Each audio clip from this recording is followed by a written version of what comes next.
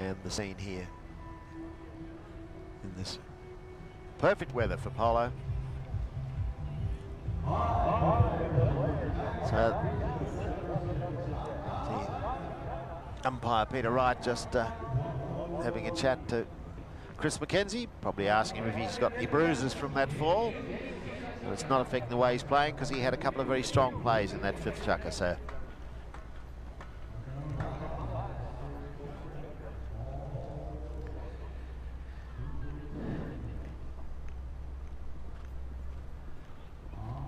Jeff Fisher, John Fisher, Jeff Hall from Texas, USA. Mike Azzaro also from Texas. It's a big state, lots of good polo players. Cowboy polo's played down there as well as this regular game. And a great tradition of horsemanship, produced a lot of good players. John Paul Clarkin will take the free hit from the centre, and it hits a pony, bounces off Campson's pony, picked up again by Clarkin. Now he's just out in his own here, he's got a round on the stick side. He'll try and run it into goal. Mike Azzaro never gives up. He comes in and plays the backhand, gets the USA out of a bit of trouble. The backhand by Campson is covered by Chris McKenzie. McKenzie looks to see where Donoso is, knows he's there, but oh, the bell bounces off Hall's pony, and he goes to take it forward. He's hooked out of it though, but picked up now by Mason Rowe, and Rowe puts a big hit in, but he's put too much ankle on that one, and it goes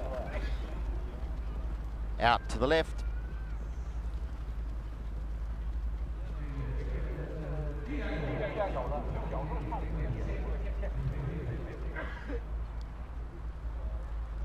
So John Fisher will hit in. Now Hong Kong with a 1-goal lead, not enough. Can't really rely on taking a game out in the last chukker if you've only got a goal up front. So they'll try and come back up this half pretty quickly. They need to score and put USA on the back foot, and it's a pass there to John Paul Clark, and he takes it up over the halfway line, and I think it's bounced over the sideline. Not sure whether he intended to do that. He may have thought that getting into the attacking half and being able to regroup was a better idea than giving the possession away. They just don't want them to score a goal at all, and they'd like to get another one themselves, and this is the chance. No, not quite. I thought it was going to come in towards goal, but it doesn't. It's going to be covered there by Mike Azzaro. Azzaro's backhand shot takes it up along the boards. Picked up there by eventually by Clarkin. Clarkin brings it across centre field. Jeff Hall comes to bring it across. Campson gets the shot. No. Rowe is there, but so is Donoso. Donoso gives him a big ride off, and he'll go for the backhand. No, it's eventually Rowe. Back there by John Fisher. Fisher shots up into centre field. Jeff Hall looks over his shoulder, sees John Paul Clarkin coming, so he'll play the defensive backhand. He'll bounce it over the boards, and so Hong Kong won't be too unhappy about that. They're still in the attacking half. They've still got a goal up their sleeve, and USA is not able to keep that attack going. So who gets it out of this lineup will be important. It's going to be John Paul Clarkin. Backhand shot on. Look at Donoso on the end of that, but the pony gets in the way, kicks it, but John Fisher comes through. He plays it up towards goal. This is looking pretty good. If this has got the legs, this could be another one for Hong Kong. Yes, it does. Beautifully judged. Gee, that looked like a putt to win the US Open. He had the length, he had the speed, and he certainly had the direction. So the last 2 goals to John Fisher, because he scored the winning goal, I think, in the Snow Polo World Cup. This could be the winning goal in the semi-final of the Super Nations Cup. So 7-5 the score. Now the pressure's on USA. They've got 3.5 minutes, half a chukker to go to get 2 goals to get even in this game, and they can't really afford to let Hong Kong score on the way through. It goes high in the air, picked up by Fisher. Fisher's shot dropped down in front of Donoso. Donoso tucks it forward. There's another one to Hong Kong, and they are really pushing out now. Real pressure on USA. So 8 goals to 5, all of a sudden a game that's seesawed with only a goal the difference for 5 chukkers. Suddenly Hong Kong have come out all guns blazing in this 6th. 3 goals, a big margin to make up now. 3 minutes, 10 seconds left in the chukker. In goes, there's the replay there you saw of That lovely goal from Donoso. So now back in play we come now, and running in again is Donoso down in front of goal. In goes Jeff Hall, plays the saving backhand. John Fisher's got it covered though. He plays a backhand, hits a pony, no, goes to the left of the post. So, and it remains 8 goals to 5, but certainly Hong Kong doing all the attacking in this last chukker. They seem to be able to get possession out of this ruck and just run it down. So what can Mike Azzaro do to change the flow of play here for the United States? He goes across the field this time. Looks to find Jeff Hall, who gets a great turn out of the pony there. Now he unloads straight down the centre line. On the end of this one is Mason Rowe. Can this be another goal for the United States? Rowe's in there. He's got the ball. He'll put it through the goal, and that's 8 goals to 6 now. So just suddenly a little chink. Little corner of light opens up for the USA. 2 goals, that's possible. 3 goals was difficult. So Mason Rowe puts the ball through the goal there. You just see him lean out, lovely control of the ball, and didn't try and hit it too hard. Made sure that score's on the board. Out on the Hong Kong side it comes. John Fisher rolls the ball out under the pony's tail.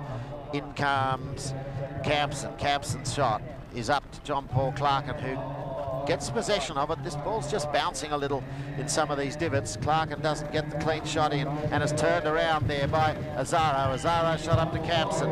In comes the umpires, because they've blown the whistle. So let's see what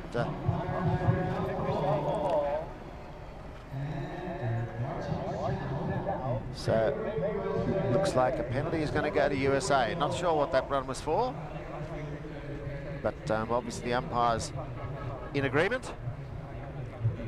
So when I said 8 goals to 5 might have been a safe margin, all of a sudden it's 8-6. There's a minute and a half to go, and the USA have a massive chance to pull this back to what we're used to in this game, and that's just a goal the difference. 8 goals to 6 the score at the moment.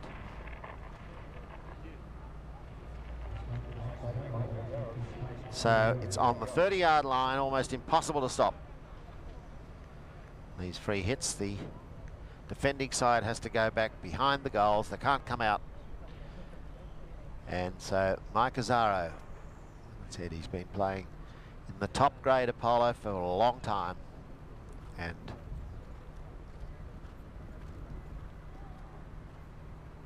he'll just walk in now, plays the ball straight and through and puts it through. 8 goals to 6 the score. So 8 goals to 7 the score now. So with a minute 20 to go, there's just a goal in it. So Hong Kong now can't afford to let USA get possession early now out of this ruck. And I said 3 goals is you never, and here's USA with possession once again. This man, Mike Azzaro, he's done a power of work in this game. Now he suddenly seemed to have got his 2nd gear in this last chukker.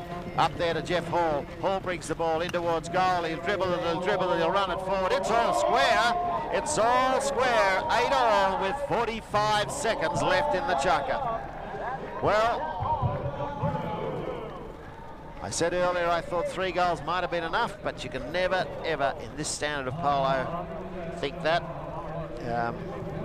Because just a little bit of luck, a little bit of bounce of the ball, quick possession, and this USA team has taken advantage of every little break they've got here. So Mackenzie, with 20 seconds to go, brings it down on the attack for the Hong Kong team, puts it high in the air, drops down in front of it. Here comes Donoso. He's hooked out of the play, but it leaves it there for Jeff Fisher. Fisher just taps the ball forward. It's coming down towards goal. There's 7 seconds left at the chukker. Where's it sitting on a backhand there by Rowe, I think it was. Anyway, it's Jeff Hall's hooked out of it. Cut in there by, I think now they'll play the full 30 seconds here, because it's all square to win the last chukker. And here goes Mason Rowe, brings the ball down now towards goal, and can he get it through? He's put it out to the right of centre. Can he get the next shot? He's hooked out of it. Oh, Chris Kempson, your life's on the line. He plays the ball forward and hits the pole.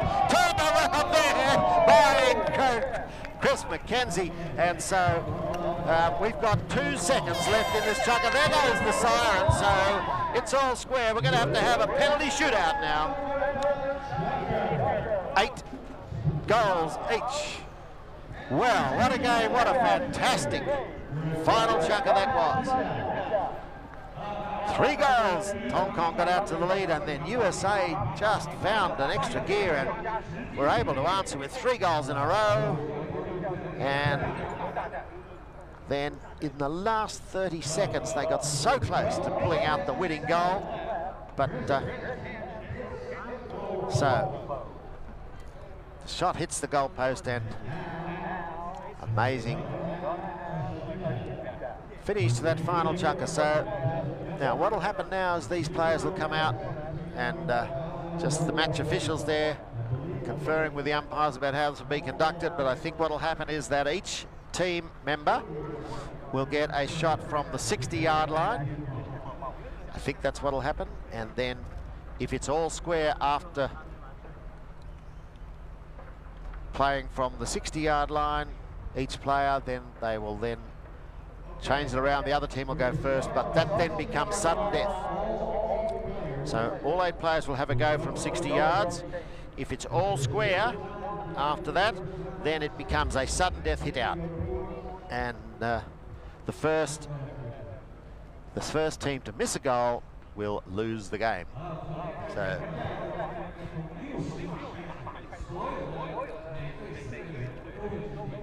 well, what a starter, what a game to start this playoff for the Super Nations Cup 2012.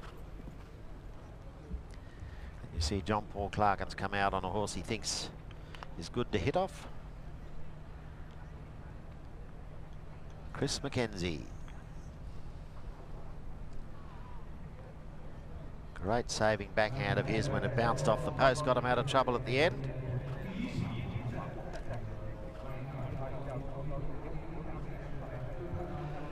John Paul Clarkin just make sure the ponies settle down. Horses in the lines, frantic instructions to grooms about which horse they want to bring out to make the play.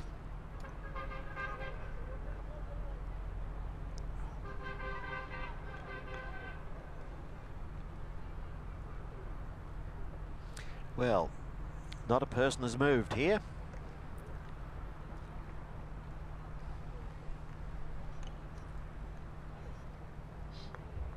Umpires, big responsibility on their shoulders, because if the ball's high in the air, they've got to make sure they don't make a mistake.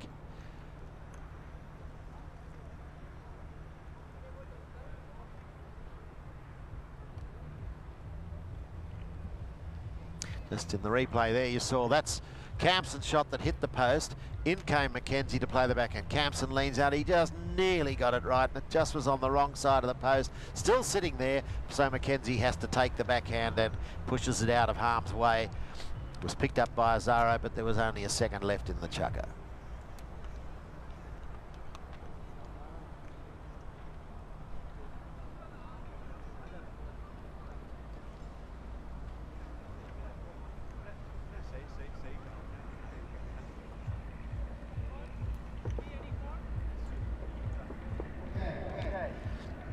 So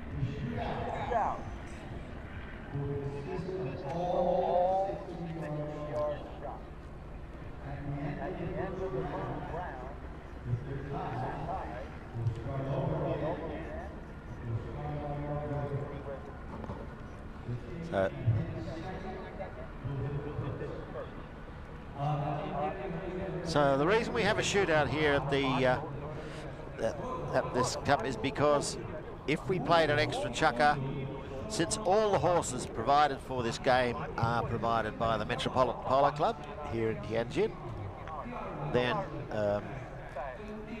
the pressure on horses is quite important. Each player has 8 horses at his disposal for each game, so we've already had 64 horses involved in this game, and so for another 8 horses, because they really, if they're going to play a final sudden death chukker, which is the other alternative, then they would have to come out on fresh horses, because tired horses are just too much to ask of them. So the players, not the organisers, that could run them short of horses coming up to the finals. So to make the decision, we'll have a shootout just as we do in soccer.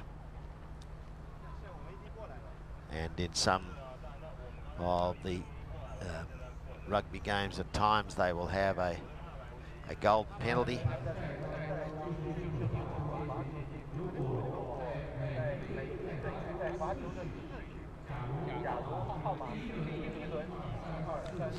Jeff Fisher's elated swing of the stick there after he scored. And then that was John Paul Clarkin coming in there. That was early in the game. I think it was about the second chuck he saw Mike Azzaro's pony leaping. And this is where Rowe came around and pushed the ball under the pony's neck.